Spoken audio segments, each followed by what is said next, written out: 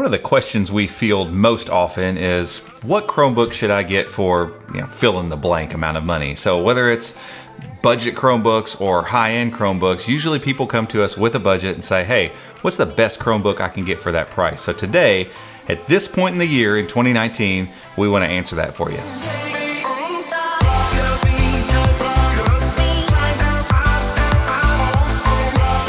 Today's video is brought to you by Bridge, and we've used their products for quite some time now and are really fond of them. If you're not familiar, Bridge makes keyboards for tablets in general. They make keyboards for the Pixel Slate, they make them for the iPads and iPad Pros, they make them for the Microsoft Surface, and they're just premium quality keyboards. They're Bluetooth backlit keys, and they even have special function keys for each different operating system.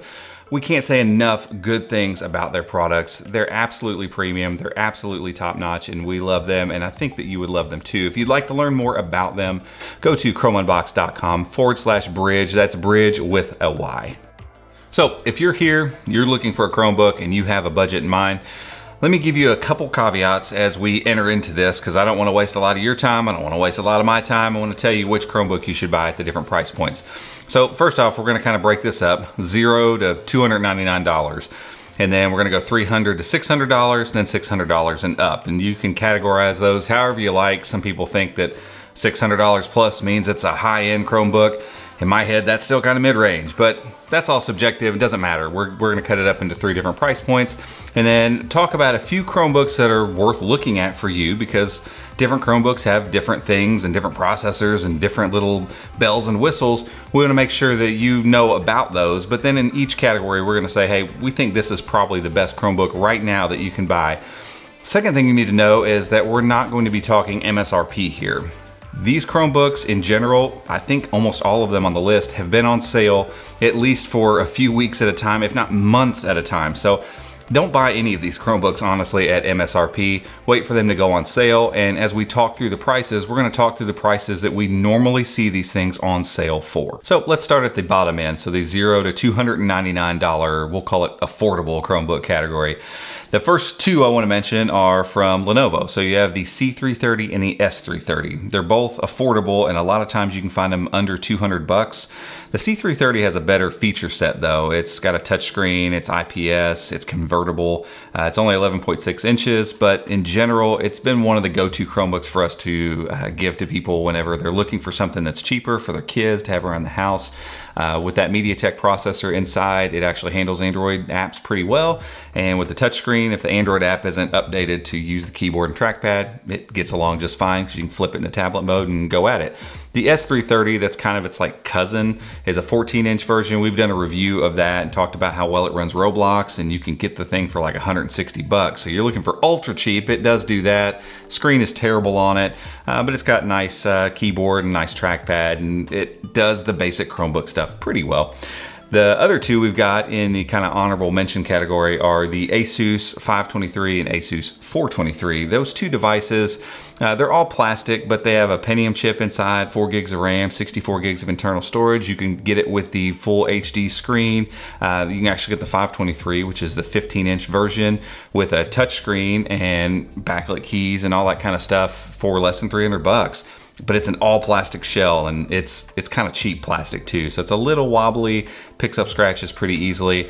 And that leads me to what I would consider our winner in this category, which is the Acer Chromebook 15. Same exact internal setup as that Asus I was just talking about. Pentium chip, 4 gigs of RAM, 64 gigs of internal storage, but get this, backlit keyboard, great speakers, IPS panel, touchscreen, and an all aluminum build. I mean, the spec sheet sounds like something that should cost a lot more, and honestly when it first came out it kind of did, but it's dropped in price pretty dramatically, and it's just a great Chromebook, and at under 300 bucks, easily the best one you can buy in this category. Okay, moving on to the kind of middle class here. We've got the $300 to $599 Chromebooks, and this is really kind of the meat of your Chromebook selection in general. You don't have a ton of Chromebooks that go over that price bracket, and there's not a lot of people that want to pay that much more for a Chromebook than 600 bucks. So you're gonna see a lot of these Chromebooks that show up on our website on sale a lot. So in general, you could probably buy these Chromebooks at MSRP or on sale in this category and still end up in that $300 to $600 range.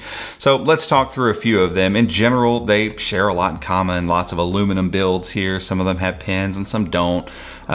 Nice screen resolution, so there's nothing under a 1080p at least here. All IPS panels. Things that look really nice and are put together well and are fast and have plenty of RAM and plenty of storage. So it's not necessarily that any of these Chromebooks are head and shoulders above another as far as the spec sheet goes. It's just there are some that put the entire package together a little bit better than the next one. So let's talk first about the Samsung Chromebook Plus V2. I really like this Chromebook. It's a little smaller than the others in this category, but again, mostly aluminum, plastic bottom. But you get a pen, you get a really nice screen, plenty bright, around 300 nits, and it's just a little above a 1080p panel with a great keyboard and a great trackpad, and just a nice form factor if you like flipping things into tablet mode. From HP, you have the X360 and the Chromebook X2. So the X2 is a detachable one, has a similar screen like the Pixelbook, has a pen that comes with it, and the keyboard comes all in the same package, usually less than 500 bucks. It got an M3 processor in it, 4 gigs of RAM, so it gets along pretty well. And then the X360 is one of my favorite Chromebooks in this category for sure. Plenty of power with the i3, 4 gigs of RAM, 1080p screen, and you're gonna hear that kind of same thing with the Dell and Lenovo. Similar processors, 4 or 8 gigs of RAM, good amounts of storage, nice 1080p screens, aluminum builds. I mean, there's good stuff to be had here. So if you're just kind of going, hey, this is the money I have and I'm ready to buy one now, maybe you go to Best Buy and just see which one's on sale and choose it, because honestly, there's not that much that differentiates all of these Chromebooks. Figure out like if you need a pen or something like that. But the winner here, the one I feel like does stand just a little bit above all the rest in this category, is the Asus Chromebook Flip C434. And it is just an amazing looking Chromebook. It's, if you haven't seen the review of it, very tiny bezels around the screen. Again, a 1080p screen, IPS panel, similar to some of these other ones. All aluminum build, a great keyboard, it's backlit. It's just a very unique looking Chromebook. It's almost like a 14-inch Chromebook crammed into a 13-inch chassis. It looks great. It's got the a couple different variations on it. I think the top end variation right now with 8 gigs of RAM, 64 gigs of storage, and the Core M3 processor is nicely in this price bracket as well. And when we reviewed it and even put it up against other Chromebooks, it just was the Chromebook to go to if you're looking at spending $500 to $600. So for sure in this category, the Asus Chromebook C434 is the one you want to go with. So finally, we come to the $600 and up Chromebook segment. And while there aren't a lot of people that go and purchase Chromebooks for much more than 600 bucks, these devices are out there. They aren't nearly as many in number as the other divisions here, but in general, if you want just the most premium Chromebook experience, you're gonna have to shell out a little bit more than 600 bucks. And so there are a few we need to talk about. First up, I would put the Lenovo C630, the Yoga Chromebook, the 4K model in this category, and it generally is 700 bucks plus. It kind of fluctuates all over the place, but all aluminum, backlit keys, 4K screen, and it's the only Chromebook that's out there with a 4K screen. But that 4K screen comes at a cost. It hurts performance a little bit, and it really hurts battery life. It was the reason it wasn't like my go-to Chromebook, because I like the keyboard and the trackpad, and the screen looks great, and when it's the only device you've got, it's nice to have that big screen to work from. But man, it really knocks the battery life down to like 4 to 6 hours. And for me, using a Chromebook, that's just not a thing I want to do anymore. But maybe you're not out and about that often and battery life isn't that big of a deal. It's a great Chromebook. So is the Acer Chromebook Spin 13. Though it's been out for a little longer than some of these other Chromebooks, it brings a lot to the table. All aluminum, backlit keyboard, glass trackpad, a larger stowable stylus, a great screen, 3:2 ratio, so similar to the Pixelbook and Pixel Slate. It's got an odd resolution that I never can remember, but it's still a nice and high res, 300 nits of brightness that we've measured. It just checks all the boxes, honestly, and it's a great Chromebook. It's just always been kind of expensive, so in like the $800 to $900 range, but it dips down from time to time, and when it does, and if it does, it's a very compelling Chromebook too. And then that brings us to the two Chromebooks made by Google, which have always been expensive, and people get upset about them being expensive, but They are built better than just about anything you can get your hands on. So first we'll say Pixel Slate, because you know what I'm going to put at the top of this, let's be honest. But the Pixel Slate has really grown on me over the last couple months as I kind of have forced myself to use it from time to time just to see how software is coming around. And really Google has worked out so many of the kinks. And I said this when I reviewed it, I've said this in articles.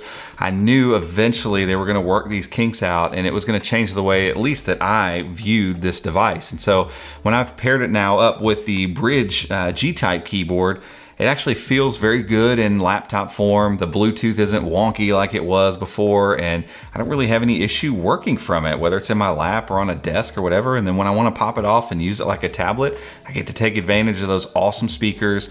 And every time I open it, I get to log in with my fingerprint. And honestly, those two things differentiate it from any other Chromebook and make the experience pretty excellent. And just holding it in general, because it's so well built and balanced and rounded, it just makes for a really excellent experience. And finally, we come to the Chromebook in the #1 spot, unsurprisingly, in the $600 plus category, and that is the Pixelbook.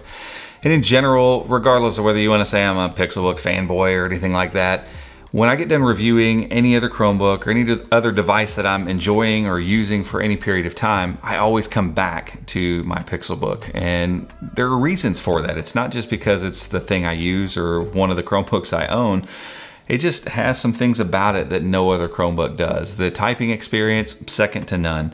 The trackpad, glass trackpad is great, but the build quality of the thing is just thin, it's light, it looks almost futuristic still, even though it's 2 years old almost. The screen is great, it's nice and bright, full of colors. I do wish that the bezels were a little bit smaller, but honestly, those are small complaints that fade away when you're actually using the device. And so in general, when it comes down to actually getting some stuff done and feeling like I got the most bang for my buck and the device is doing what I need it to do most, the Pixelbook delivers more than any other device that I've ever used. All right, so quick recap before we wrap up. If you're looking to spend less than 300 bucks, Acer Chromebook 15. If you're looking to spend anywhere between 300 and 599, Asus Chromebook Flip C434. And at the top end of the spectrum, $600 plus, Pixelbook is where it's at. But guys, that's been it for this one. If you enjoyed it and we helped you make a purchasing decision, give us a thumbs up. Hit the subscribe button down below and make sure and hit the notification bell if you'd like to be alerted when we make future videos just like this one. Until next time, we'll see you.